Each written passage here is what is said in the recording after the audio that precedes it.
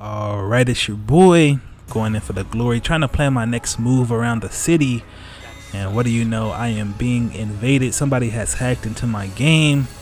So I gotta figure out who this person is who's trying to steal my data off of my phone.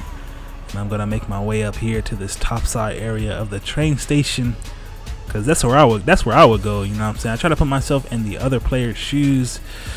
So yeah, man, try to profile some people right quick. And my boy Clem, he's a Christian. Grace and peace to you, bro. That's pretty dope. But so yeah, man, I'm gonna cross these train tracks. That's super dangerous. I think there's a train coming too. Yep. I would have got destroyed by that thing, but it's all good. So everybody that I profile who comes up in light blue, I know they are not the hacker. You know what I'm saying? I'm looking for somebody to come up in purple, and that's when I know that I have my guy and I can proceed to take him out. My objective becomes to take him out instantly. His objective becomes to evade the situation, right, to get away.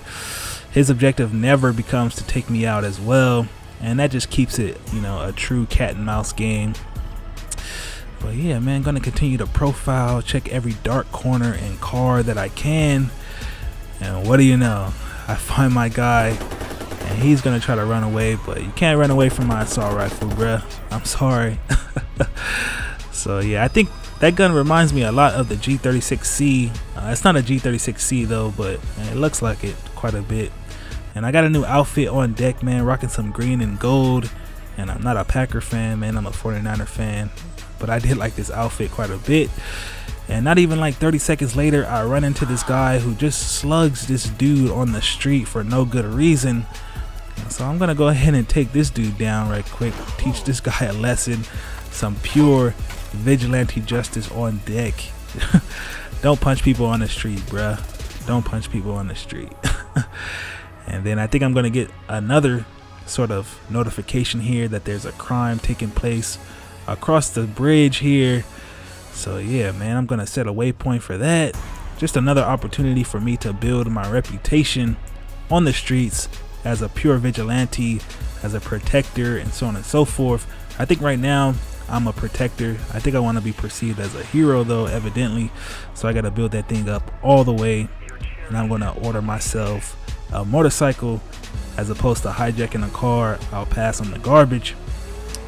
So I'll order my own car, man, and I'm going to make my way over to this little crime site and see if I can stop this. But yeah, man, happy Friday. Another video from your boy, 4 straight days. Don't ask me why I got this YouTube itch all of a sudden, but hey, man, it's good to do YouTube. It feels good to do YouTube when you have all your priorities together and when you actually want to. And I think I passed up the alley there. Yeah, I gotta go back. A lot of these crimes take place in dark alleys. Surprise, surprise. Just like I'm sure a lot of crime in real life takes place in dark alleys. So don't walk in dark alleys after dark, you know what I'm saying? Especially my women out there, you know, pass on the dark alleys. And I don't know if any women watch me, but it's all good.